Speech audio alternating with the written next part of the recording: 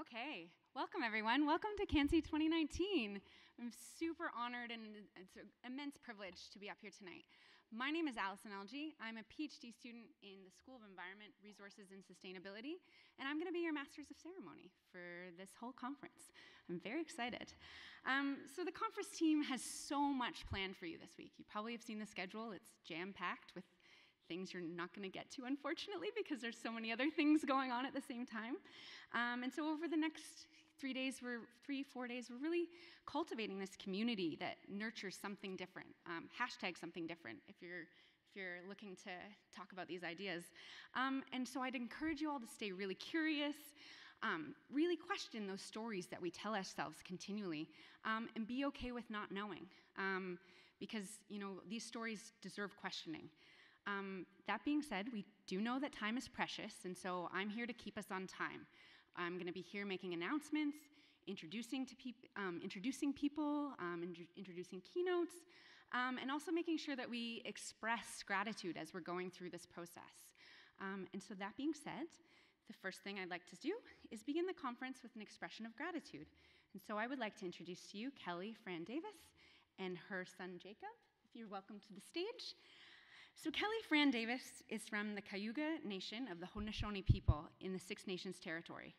She acts as a coordinator of the University of Waterloo's indigenation strategy and research, and she has a wealth of experience working with and for Indigenous peoples, sharing Haudenosaunee traditions, offering spiritual counseling, advocating for Truth and Reconciliation Commission calls to action, and educating her community.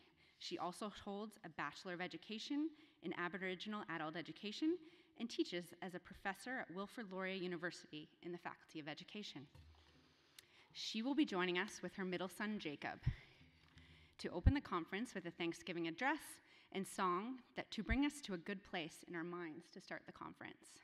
Jacob has shared his language and songs since the age of 9, opening at the Youth and Elders Conference with Tom Porter as a keynote speaker for his first engagement. Jacob will then sing a women's song in line with the Haudenosaunee practice of holding women in high esteem. Thank you.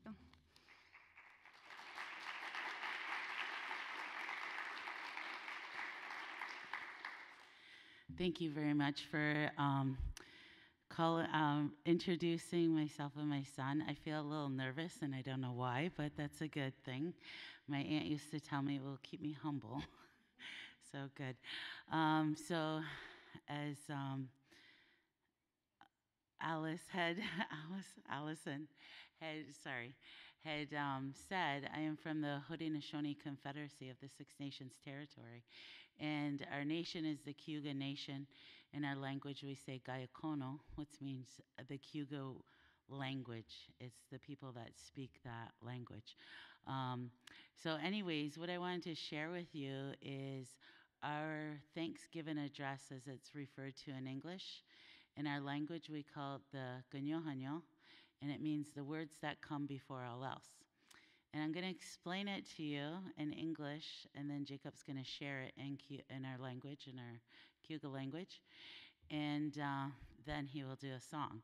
So in our Thanksgiving address, when they say that the words that come before all else,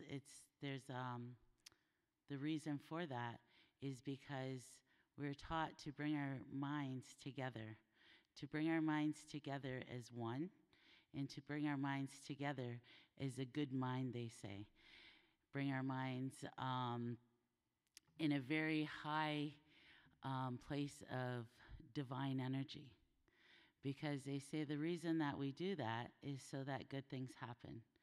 So before our ceremonies and before decisions are made, before celebrations, our people will recite this Thanksgiving address. And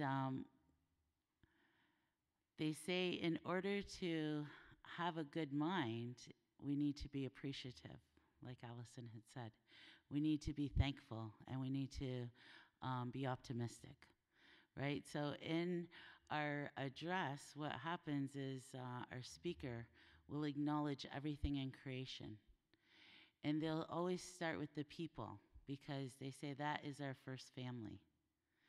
So they start with the people, and they give thanks and gratitude that they have people in their lives.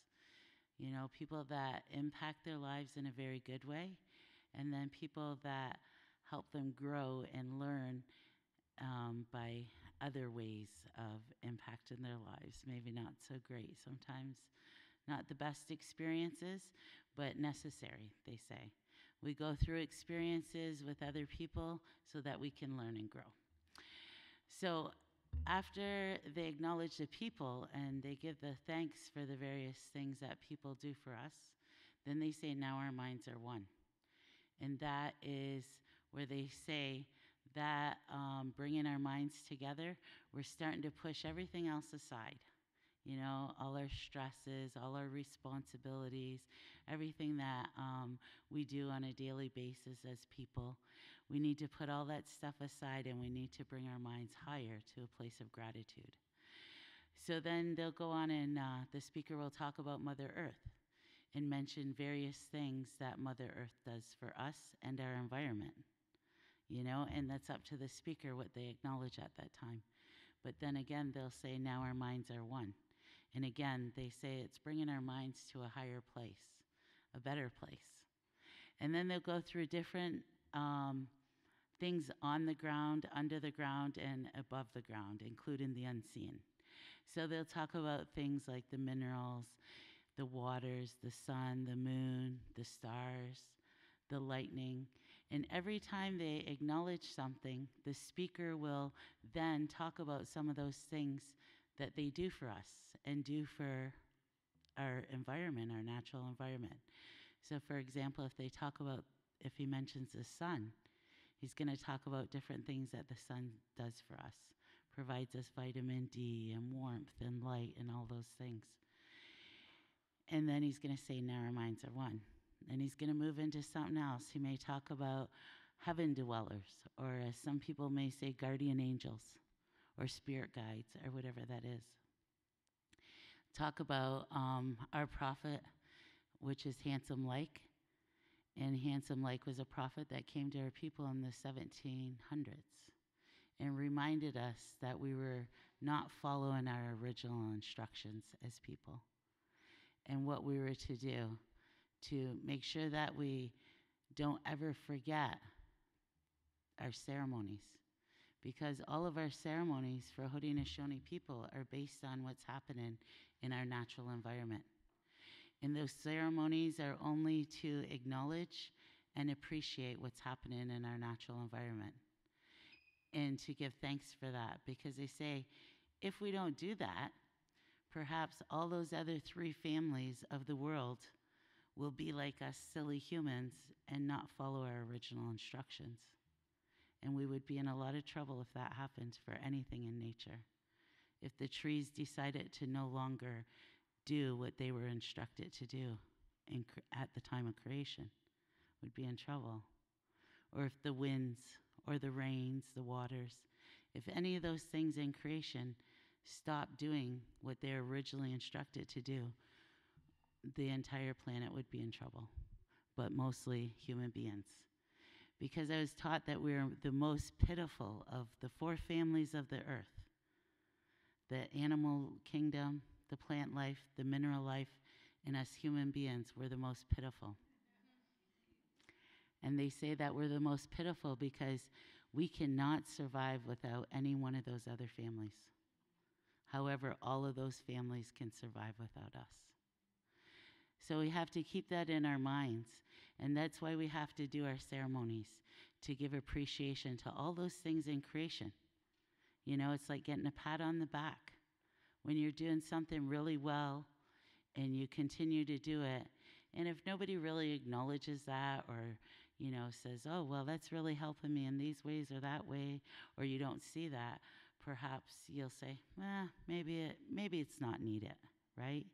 So that's the purpose of our ceremonies, is to acknowledge everything in creation and to give our appreciation. And that is how we obtain and maintain our good mind, is to always think about what our natural environment is doing for us constantly, you know, and all we have to do is say thank you. So when I was coming in, I had to put my tobacco down because there's various things I could have talked about. but I thought that was the most fitting, is to talk about our relationships and our connections to our natural environment and how important that is, not just for our sustainability, but for our future generations, our children and our grandchildren, or our nieces and our nephews. You know, we all have children in our lives, and we have a responsibility to them to make sure that they also have a thriving natural environment to live and grow from. So that is the objective of our Thanksgiving address, is to keep in our minds how important our natural environment is and how important it is for us to be thankful for that. You know, and it's reciprocal as well, because when we have a thankful, grateful mind, an optimistic mind, good things happen. You know, we smile more, we're more happy, we project an energy that contributes to universal energy, and that's all very important. We all have our responsibility, and if we can do nothing else, we can do that. So with that said, I'm going to turn the mic over to Jacob, and I'm going to ask him to share our Ganyo in our Gayokono language. And just for anybody that may have a hat on, I don't really, just Jacob, but typically we ask people to remove their hats. So I'm going to ask Jacob to share that with us now. And just keep in your minds as he's saying these words what I had just shared with you, because this is what he's expressing in our language. So.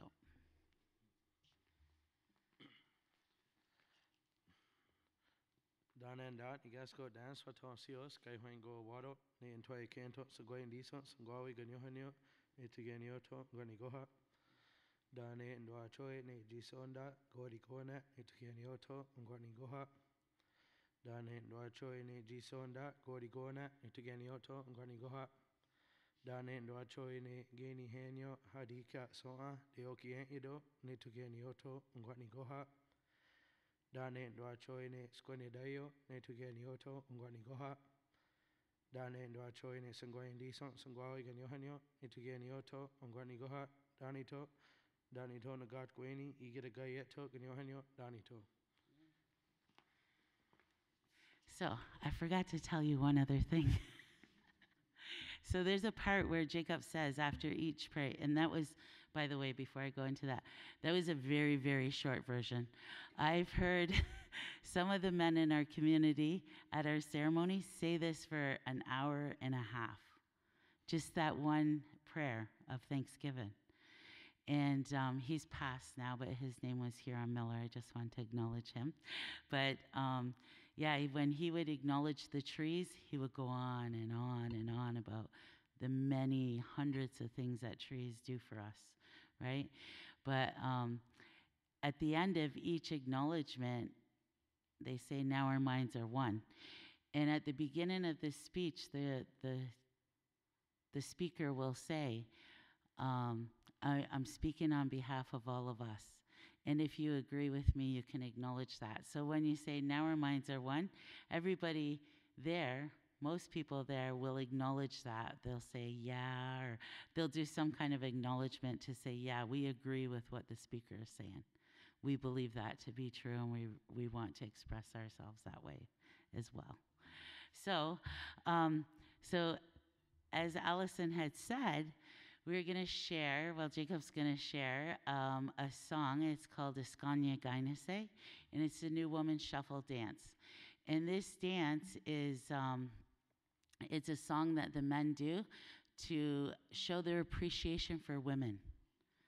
And the reason why they do that is because women are life givers, right? So in our society as Haudenosaunee people, we're taught that women are held in esteem almost as high or just as high as the creator or the higher power, God or Buddha, whatever you refer to, that higher power is. And that's the way the men hold our women in that esteem because of, again, the ability to give life. And in our society, we are a matriarchal society, so we follow our mother's line. So our mothers, mothers, mothers. So there's no, like Jacob has 2 sons, and he said, my sons are not Haudenosaunee because his kids are from Mississaugas of the New Credit. Their mother is. But anyways, I don't know why I went on with that. Anyways, sounded good. So anyways, we're going to have Jacob share this song. And I want all the women to, if you would like, to come up here and join me in a dance as Jacob sings for us. Is that okay? Okay. Come on. It's a very simple step. I'll stand over here. Okay. We'll just go around these chairs. I don't know if you can. Shall we go around the chairs? Is that okay? We can move the chairs back if you'd like. Oh, no. Oh, push it forward? Sure. Okay, so if everybody lines up behind me, Jacob,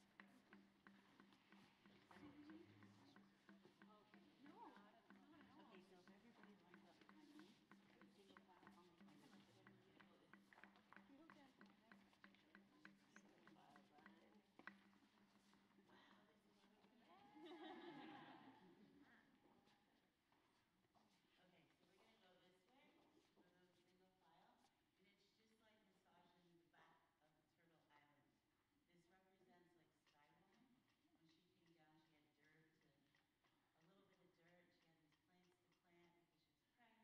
her hands were full of plants, she had to use her feet. So it's just a shuffling of your feet. You can go like this if you want, or you can just shuffle back and forth. Really easy. And at one point, the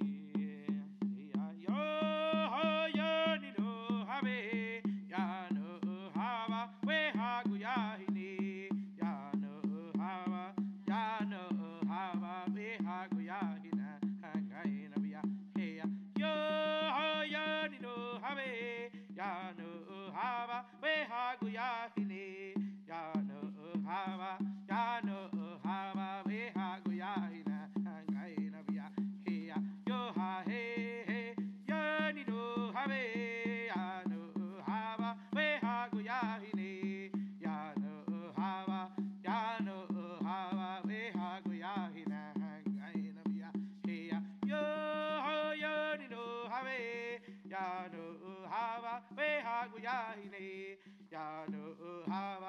beat. And at that point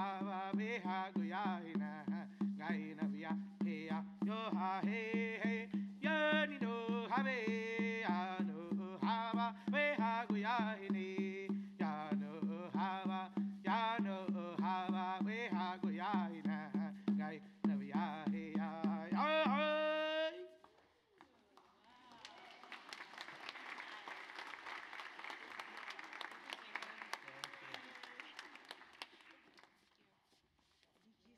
your sewing routine will come. Make sense? Okay. No problem. No problem. Thank you. Thanks for coming up. Thank you very much. So, guys, how was it for you? Just kidding. Well, I just want to say thank you very much to the organizers, the committee, and all the women that joined us. It was an honor to be here to help set the tone for your conference, although that's already been done in the organizing of your speakers and the various workshops. So I just want to say thank you again for inviting us as local Indigenous people from 6 nations, the Haudenosaunee people. And sorry, I'm still catching my breath. It looks really easy, but it's not, is it, ladies? But yeah, so again, thank you very much for inviting us, and thank you for joining in our opening address. Nyawa.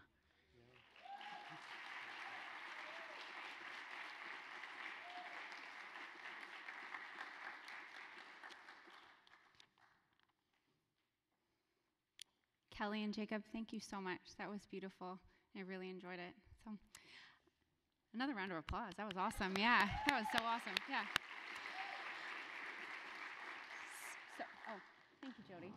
I would now like to invite Sarah-Louise and Alice Damiano to give a statement of gratitude for the Indigenous peoples whose land we are gathered on today and to introduce our community guidelines.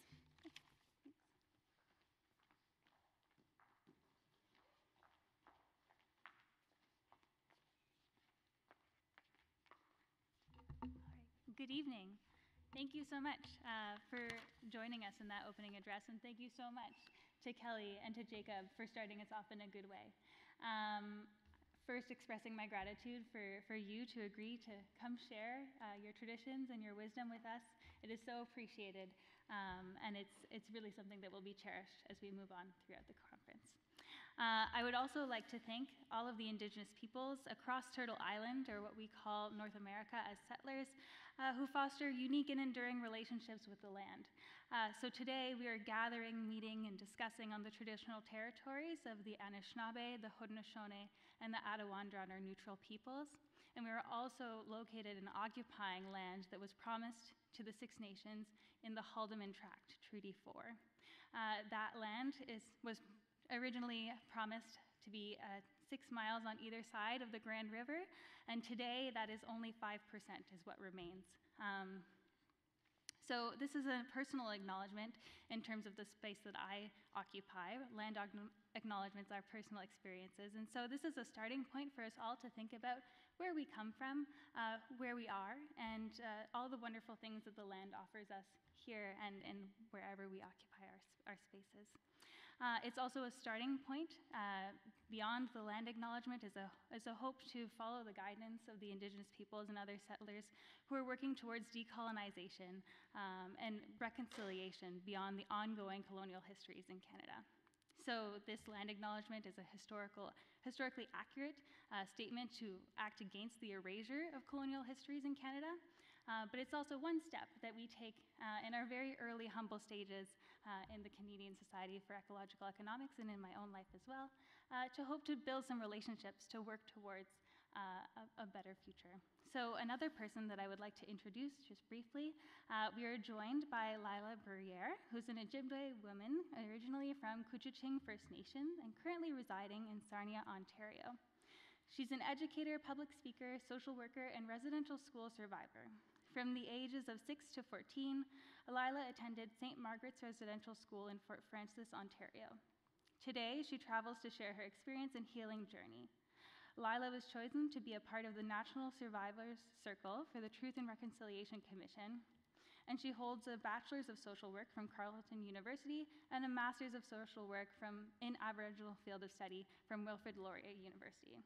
With over 15 years of counseling experience, she's joining us over today, Thursday until Friday, to offer counseling and support to settlers and Indigenous folks alike as we engage in some very difficult conversations. But Lila is also here to have any sorts of conversations. She's been very generous already to share some of her traditions and wisdoms with an opening, a smudging ceremony before our opening ceremony, and she's looking forward to get to know folks over the next few days. So Lila, would you mind standing up? Thank you so much. So this is Lila.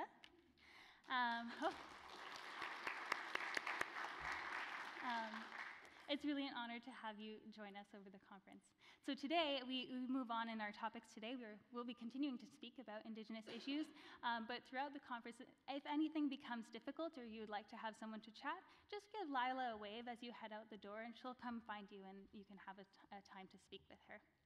So thank you very much again to Kelly and Jacob. And yes, we really appreciate you starting us off in a good way.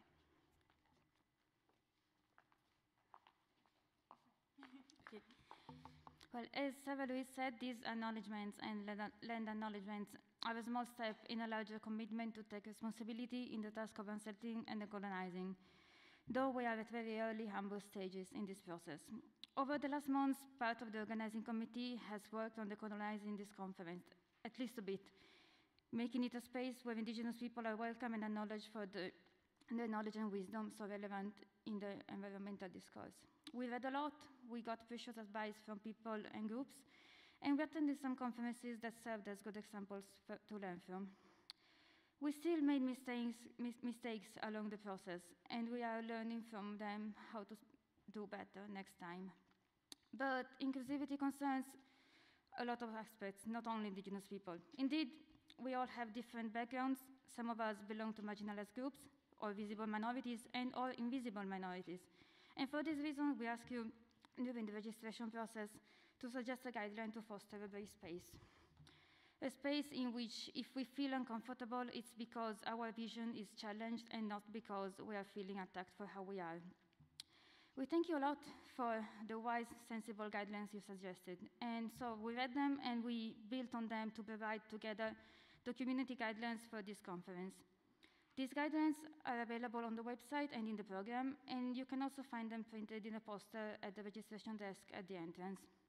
We encourage you to look at them and keep them in mind. And last but not least, improving inclusivity is a work in progress, and thus, if any problem emerges, we kindly ask you to leave us a message either at the box at the entrance at the registration desk or using the form provided on the website. Thank you for your understanding and your collaboration. Thank you.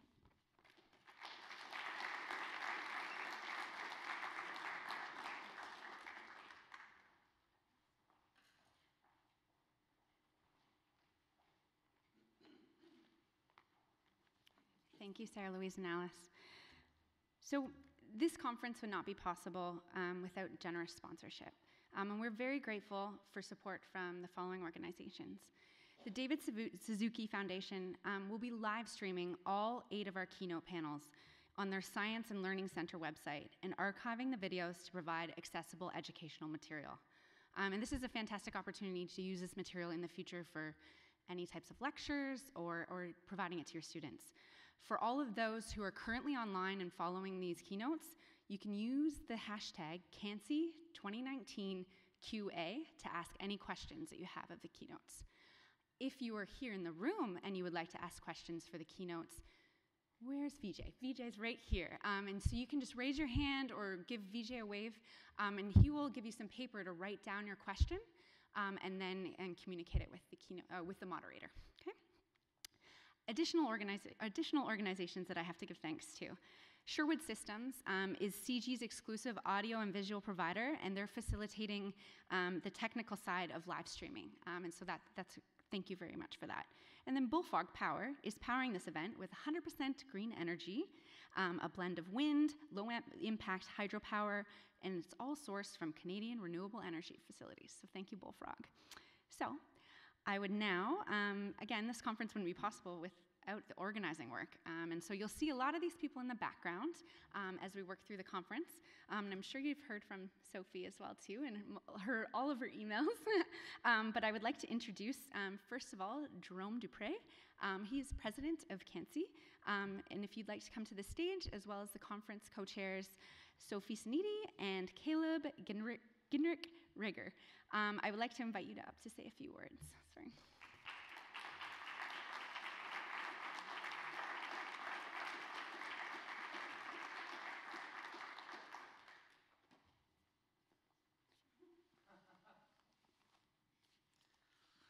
Bonsoir tout le monde, bienvenue à cette conférence. Merci beaucoup d'être là.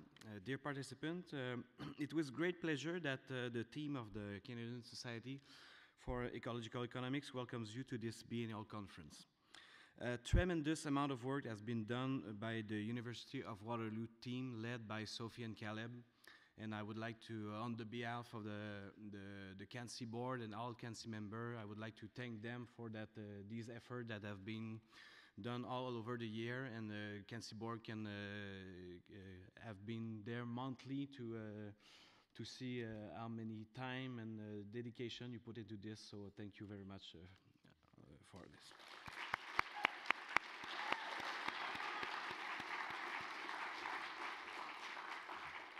If our ecological economics scientific approach to think and build a sustainable, respectful, and fair world for the human and all living being has always been relevant, it is today more than ever essential. The collapse of biodiversity and climate puts humanity in a state of emergency. As scientists working at the interface of the natural and social sciences, we are advantageously placed to help the whole civil society to make a necessary ecological transition. In this sense, I invite you to continue thinking about innovative and original approaches in your science, but also to think about communicating your work and the ecological economics as widely as possible. We are in an era where scientists can no longer be content to just conduct their research. They must engage in their community to bring positive change. So let's use this conference to fill up on ideas, renew our motivation to act, and strengthen our collaboration. Thank you for your presence, and I wish you a great conference.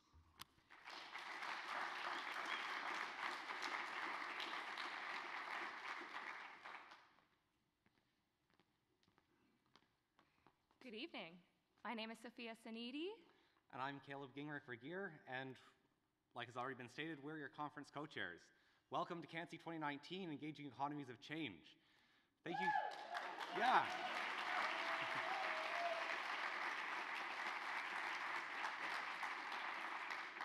The dream for this conference began 18 months ago on our drive home from the CANSEE 2017 conference.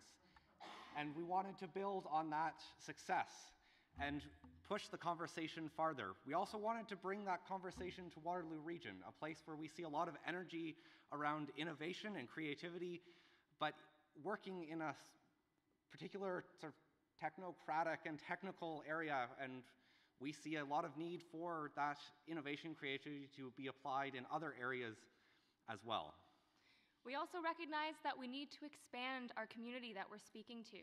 So we actively went out and we invited business leaders and community members, government workers, civil society, educators, and activists alike to come and join in an exchange of ideas on some of the greatest issues that we all collectively face today.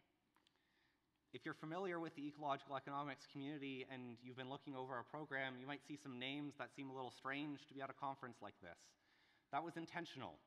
We're hoping to push the ecological economics scholarship to engage with ideas that we don't necessarily always agree with, but that come from people who are working towards the same goals. So we're hoping that over the next 4 days or 3 days that you find someone that you don't necessarily agree with on everything and have a deep conversation about where that comes from and what you can do. As emerging ecological economics scholars and as members of the emerging generation, we also, sorry, I'm getting very nervous. You're doing great. Thank you guys. We also decided to take a different approach to the conference structure. And so you'll notice that we've changed up a few things and we invite you to experiment with us. And we hope that you will forgive us for any of the mistakes that we make and celebrate the ones that are successful so that we can carry them forward.